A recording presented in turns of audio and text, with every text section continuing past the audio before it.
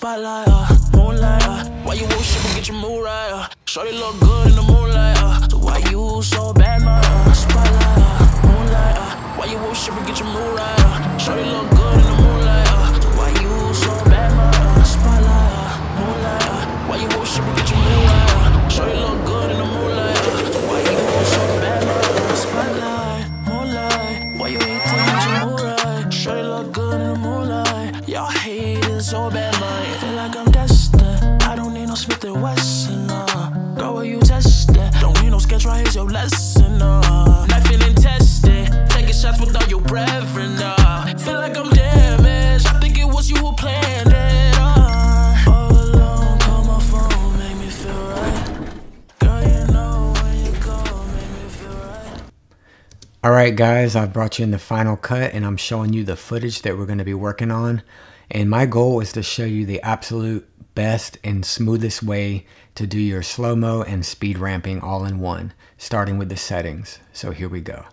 So as you can see, my camera I have set at 1/250th of a second, f2, and ISO 200 for under the parking deck. Now that has some bright highlights in the back, but that's all right. But for the footage that we're going to be working on today, I used a 6-stop ND filter so I can maintain shooting at f2 in 1/250th of a second. Now why 1/250th of a second? That's because I was shooting my footage at 120 frames a second. So you want to always double your shutter speed, bare minimum. Now if you can go higher to combat the sun and whatnot, but it will change your footage. It won't look as smooth. It'll look over sharpened and kind of chaotic looking. So we want to avoid that. That's the reason for the ND filter. But yeah, settings aside, if you're shooting 60 frames or 120 frames, always double your shutter, even with 24, but we're talking about slow-mo and speed ramping. So anytime you want to speed ramp, you want to do 60 frames or 120. So just want to get that out of the way. Now, another key thing about settings is when you're in post, like we are now, you want to make sure that your timeline is in a 24 frames a second timeline, regardless of the frame rate that you use. So let's get right into it, guys. Thank you for watching the video at the beginning, and I hope you enjoyed it. So here we go. As you can see right here, I've already did a little speed ramp here. And so don't fret if you don't know how to do this. I'm going to show you right now with the next clip. So if we run this through, we can see it speeds into a slow-mo, and it goes very slow, and then it speeds out. So now we're going right into our next clip. What I want to do to continue this momentum and flow is I want to come here to the very beginning, and I want to speed into another slow-mo. Now keep in mind this footage was shot at 120 frames a second, so I can do that. So the best way to do this in Final Cut is to click on here, go to your little dial, hit automatic speed, and that's going to make it 20% automatically for you. So what you want to do is find a spot to where you want to speed it to and stop, which I'm going to do that right about here before that smoke gets really crazy. And what you can do is hit B and cut the footage, but there's a better way to do that. So let's not do that. So let's hit Shift B. It cuts the footage, but not really cutting the footage. So everything is still intact, if that makes sense. So the first thing I want to do is change this and go fast into 2 times, which is 200%, which is going to match this. And then it's going to go slow, and we want to find another spot. And now normally I do this to the music, which I have under here, you know, it's blanked out right now. So I'm going to go by feel, just for what my eye sees. So right about there. And I'm going to Shift B again. And then I'm going to speed this up. Okay. 2 times, which is 200%. This is where I really want to help you guys, because so many people mess up with this. And I did this at the beginning when I didn't know anything about speed ramping. I used to just cut the footage and speed it up, slow it down. And that never was smooth. So I'm going to show you, it did it here. And if your eye is not trained, you're not going to understand what I'm talking about. But with your speed ramps, you should have these tabs right here in between. And this is what helps smooth everything out. But when you first cut, what happens is one of your sides will get chopped. There's no cushion in that. So what I mean by that, let me show you. And I'm going to go ahead and move this one in as if it wasn't cut correctly. Anyway, all right, so now they're both in. So what's going to happen is you can see how smooth this is. It slowly goes. And now watch what happened there. Boom.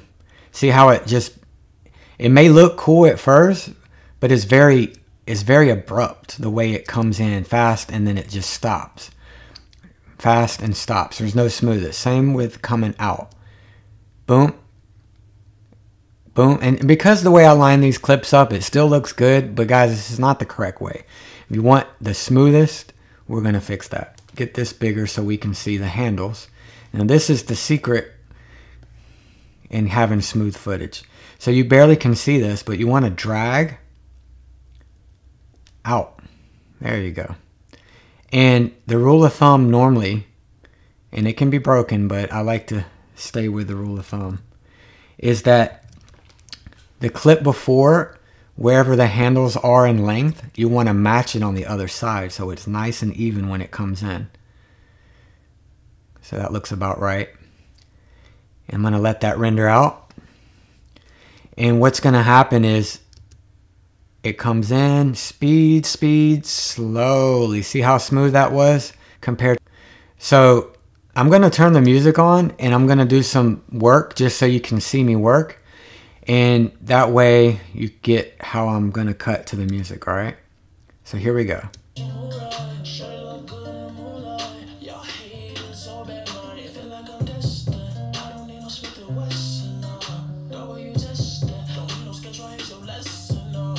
All right, so that goes with the song, but I want to add some drama to it, okay?